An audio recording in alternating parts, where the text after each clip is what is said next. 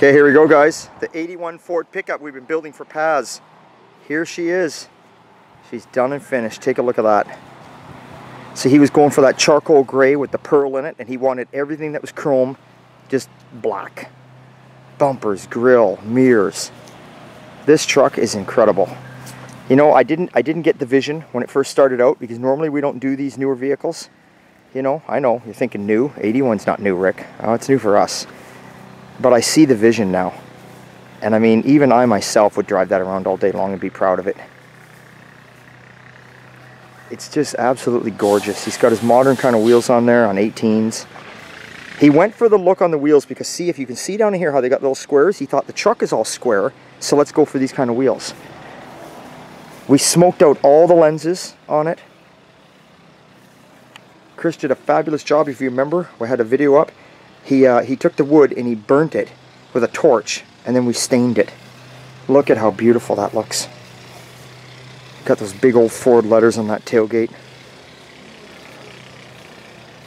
I mean, this thing is just... Sean did an awesome job on doing the body work. Jared got in there and did a beautiful job painting this truck, and this truck is not wet sanded or polished whatsoever. You know, he kept it pretty much stock looking inside.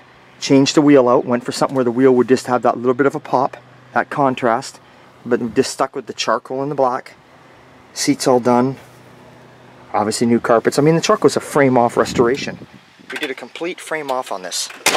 Everything underneath is powder coated, replaced. New differential completely rebuilt.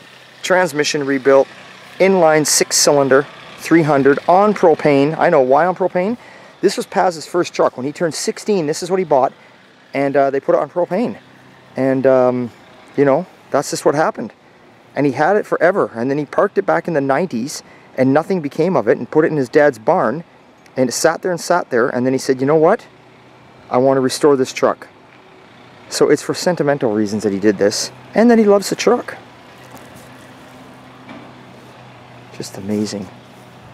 I'll give you maybe a quick shot of underneath the hood here. Bear with me while I get this popped. There we go. He's coming to pick it up.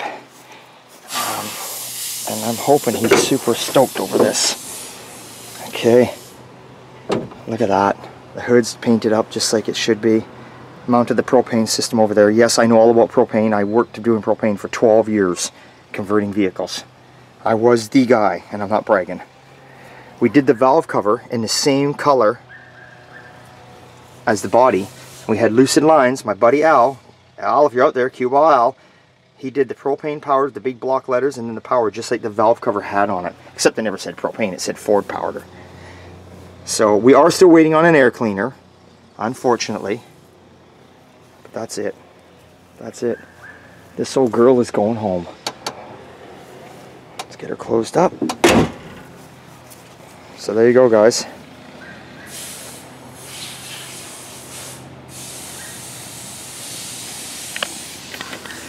So I just want to give a huge shout out to my staff here. Chris, Sean, Jared, these guys, like, they just have picked up the pace around here. They're so good. Not that I'm not saying they're ever slow, but they're just so good. I've got the best team ever. I don't know what to say, so yeah, I just want to thank those guys. I didn't do nothing, man. I didn't do a thing. I brought the truck in, and then now I'm just going to take it away. So that's it. Anyway, remember, it's always a good time at old time. Thanks for watching. Remember, check us out on Instagram, and that's it. See you later, guys.